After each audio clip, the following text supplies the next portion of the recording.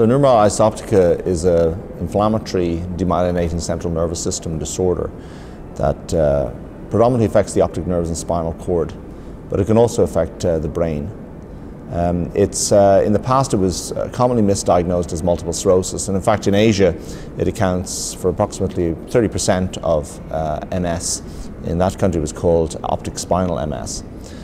In 2004 there was a publication in Lancet from the Mayo Clinic, from our group, led by Dr. Van der Lennen, and it relates to the discovery of an antibody that targets a water channel on astrocytes, and this antibody is a biomarker for the disease, and this has resulted in a seismic shift in the way we think about inflammatory demyelinating diseases and allowed us to distinguish this disease from multiple sclerosis.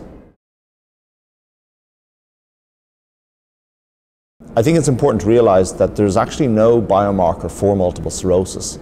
So the discovery of an antibody that's sensitive and specific for a disease that previously had been considered under the auspices of multiple sclerosis really has been a dramatic change in this whole scientific environment. And not only that, but more recently another antibody has been recognized as being very, very significant and potentially a very helpful biomarker in the laboratory to investigate patients with these types of diseases, and that's antibodies to MOG, or myelin oligodendrocyte glycoprotein. But let's talk about NMO. Previously NMO was considered a very rare disease, and it is rare, but the discovery of the antibody has allowed us to recognize that the spectrum of the disease is actually much broader than we had previously thought. Previously it was thought that the disease was really restricted to the optic nerves and the spinal cord. And now we are recognizing that children can present with encephalopathies, the brain can be involved, and the diversity of symptoms can be much broader.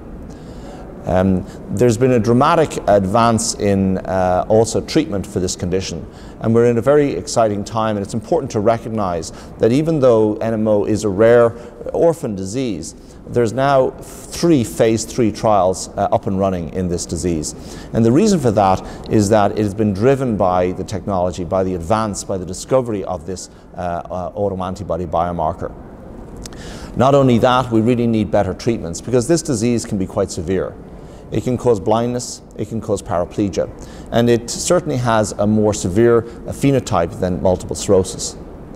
The interesting thing about NMO, though, is if we can stop the attacks, if we can stop the attacks of optic neuritis and the attacks of spinal cord inflammation, we can actually stop the disease. We can prevent the development of disability in the future. And this is different to multiple sclerosis.